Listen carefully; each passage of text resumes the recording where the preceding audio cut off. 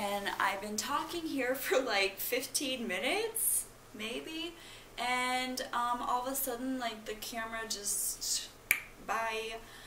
So, I think it wasn't recording. Could have sworn it was. Either that or there's like some kind of limit. I think this is like a 29-minute limit. But I don't think I was talking for that long. And even if there was a limit like that, it should have saved, right? Otherwise, like, we're getting rid of this camera. So I'm gonna try to do this again. Alright, I wanted to make a video about introverted intuition because I was having a thought about it last night, and obviously, like, I don't walk around with frickin' paparazzi on me, so I had no way to capture this amazing epiphany. I don't really know even if it's an epiphany. It was just, to me, it just hit me all of a sudden, you know.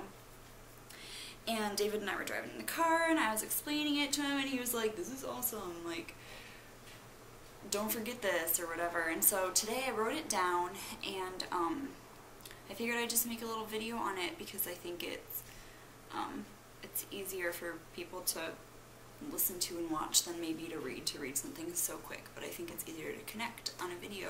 So I'm going to try to explain myself as well as I can. I struggle to explain verbal things.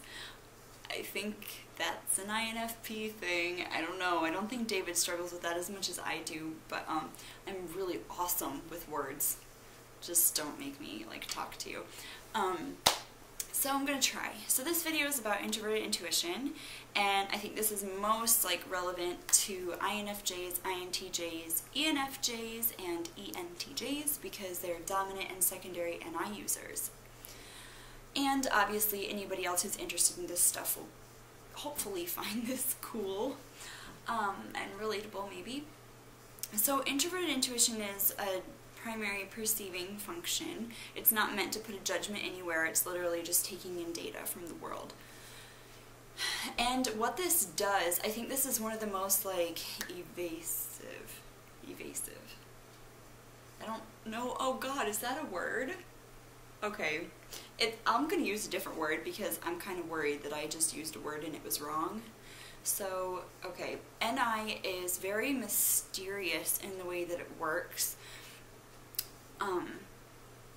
because it is so subjective to the user, and it's intuition. It's a type of intuition. So right off the bat, it's kind of like, what are you talking about? So for the NI user, they take in information, but they're not directly going to latch on to the tangible data of the subject, whatever the subject is that they're taking information in from. Instead, it's like they have a lens, and all the information gets filtered in through the lens inside their little library of introverted intuition color.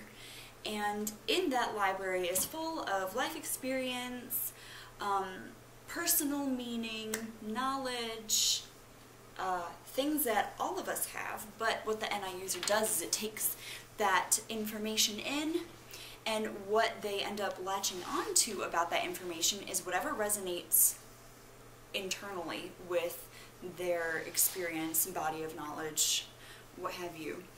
And that is what sticks to the NI user. So really, I mean, there's a lot of, I know INFJs and INTJs, if you're reading about typology, it talks about how they seem to kind of be, like, disconnected from the real world. And I think maybe that's why, because along with having inferior extroverted sensing, introverted intuition is basically just impressions of things, not actually what they are. So I think from that perspective it makes a lot of sense why they feel like they're kind of like living in their weird little alternate reality universe. You know, not as locked in, not as grounded as a lot of other types seem to be. He even always compares himself to me and says that I keep him grounded. I'm like, what? But maybe in that sense, since I don't, I don't favor introverted intuition, so I could see that. And then with that, there's also, if you're an INFJ, or if you read about INFJs, a lot of places usually mention INFJs are prone to talk in metaphors, and I'm sure you could extend this to other NI users as well. I'm only talking about INFJs because I'm thinking about David, and it's been so prevalent in my life lately. So they talk, it's said that they talk in metaphors, and David does this all the time. I do this a lot as well, but I think a lot of people with strong intuition are prone to do that. But particularly NI users, because a metaphor is literally what they're taking away from subjects, from data. It's, they're not, because they don't latch on to the actual, like, physical qualities, they only latch on to impressions. And so the ways that they interpret things, the way that they can talk about things becomes metaphors, because that's literally how their brain is interpreting the information. They're interpreting it in impressions, not realities. So I think a lot of people put value judgments on, they think in metaphors because that's superior. And I don't think that there should be any value judgment there at all. It's literally just a statement of fact, an explanation for why NI users communicate the way that they do. And I personally think metaphors are incredibly useful, even if you're not a dominant NI user, or if you don't come up with metaphors. I think they're very relatable. A lot of people understand them, and when you can spin a concept in a different light, an experience you've had, the NI users spinning it in a way that makes sense internally to them and resonates with an experience that they've had, or some kind of an inkling that they get, and a lot of times that really hits home with other people as well.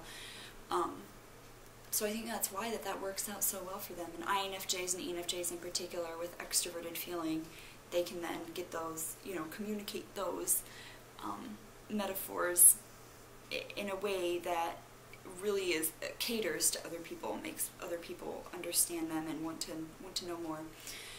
So those are my thoughts on NI at the moment. Sorry if I'm kind of out of breath in this video. I ran across the street to badger some people.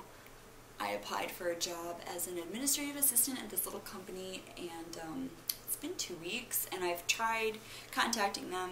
This is a long story, you don't need to know. Anyway, that's why I'm out of breath, because it's freaking cold out, my nose hairs were freezing, and I literally ran across the parking lot. So I'm gonna go now, but I hope this video was cool and useful, and hopefully it cleared up NI, especially if, again, you're a person who's like, am I an INFJ and I am an INFP? Well, maybe if you resonated with this, you want to lean more towards INFJ. Like I said, I use metaphors too, but I think it's so much more prominent in INFJs. So pay attention to that. Tune into that. Alright. Talk to you guys later. Bye.